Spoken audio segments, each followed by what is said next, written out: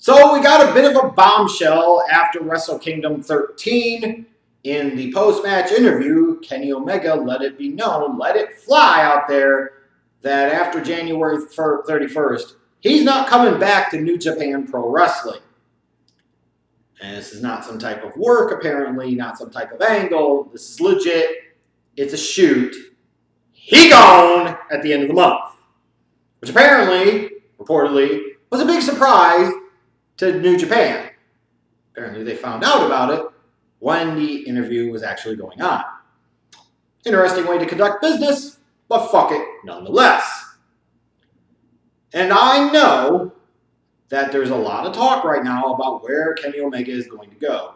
Is he going to join the elite guys in All Elite Wrestling, or is he going to sell out for the money to go to WWE?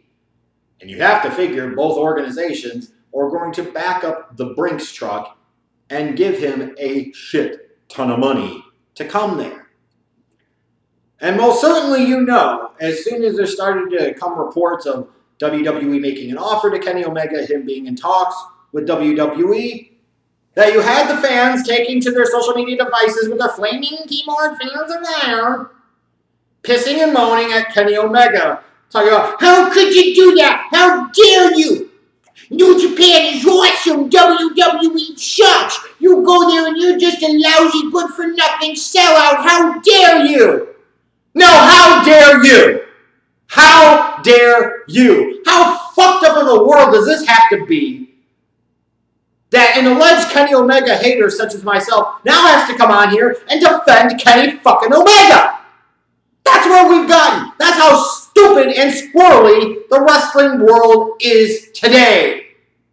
The same fans who show their support for these guys by streaming their pay-per-views for free because that'll put a lot of money in their pocketbooks, right? And are going to sit there and dare get indignant and pissed off at the thought that Kenny Omega might actually sell out and go to the evil empire of Vince and da-da-da-da-da.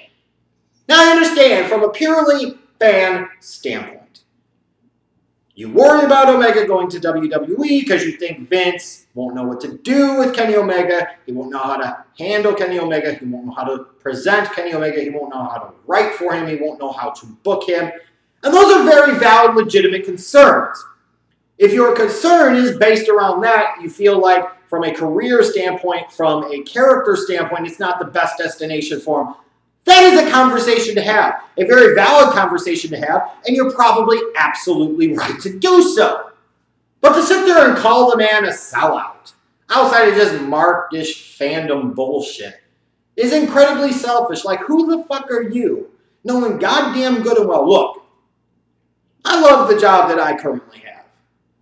But if another bank comes and offers me twice as much to do the same shit, guess what I'm doing? I'm fucking gone.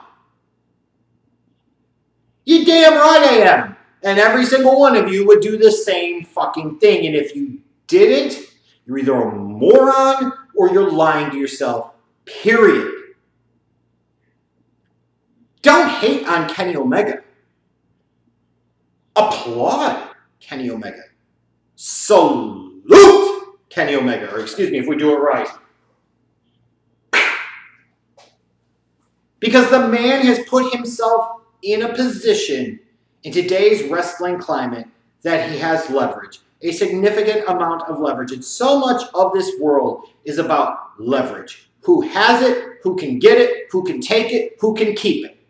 Whoever wins the leverage game typically wins in fucking life, period. It's like when you go to buy a car or a house. You have great credit. Guess what you have? Buying power, which equals what? Leverage, which means if you don't like the terms that they offer you, you can go somewhere else.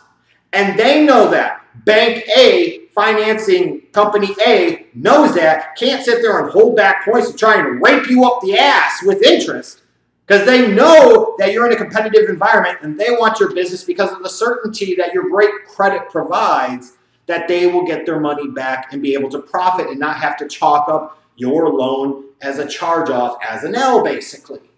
It's all about leverage.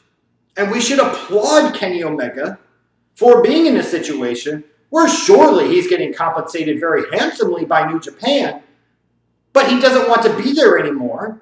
So he doesn't have to be there anymore. So he's not going to be there anymore. That's awesome. What's wrong with that? And now he puts himself in a situation where he has two companies, one that's just formulating and trying to get off the ground here, that has the backing of a billionaire, so meaning there is disposable income to play with, where they could bring somebody like Kenny Omega into the fold. He could go to them, or he could go to WWE, who has great resources as well, established international multimedia deals, merchandising machine, and all of this. And he can also go there and make a shit ton of money. If that's selling out, then sign him the fuck up. And if not, sign me the fuck up. As far as it goes with Kenny Omega, if you are actually really a fan of his and you actually truly support him, which I wonder if a lot of you do, you just selfishly like him for certain reasons, but as soon as they do something you don't like or that is actually the best for them and you don't agree with it, you're going to piss and moan about it because ultimately we're wrestling fans and that's what we do.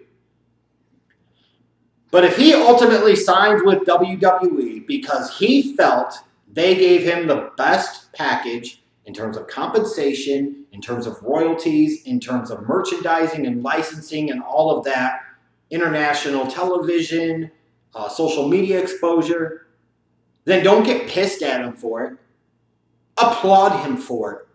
Because he's earned that right to exercise that leverage. And who the fuck are you to tell him any differently?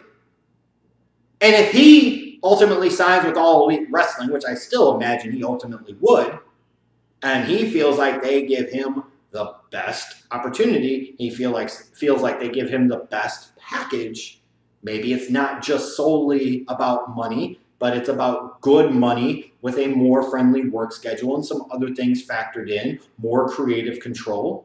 If that's where he goes, we should not shit on him for that. We should applaud him for that too. I most certainly will.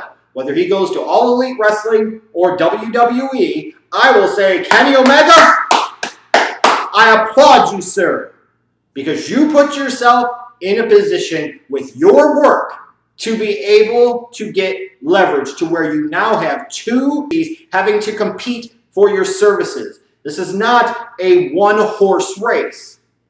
This is a two-horse race. So they're trying to battle back and forth, and you could use one to go against the other, one to go against the other. That's not shitty or selling out. That's good business. Wherever Kenny Omega goes, he's put himself in the position and earned the right to choose. And if you really are a fan of his and you really support him, then you should be happy with wherever he ends up. And if you're not, then maybe take a look in the mirror and ask yourself just how much of a selfish fuck you really are.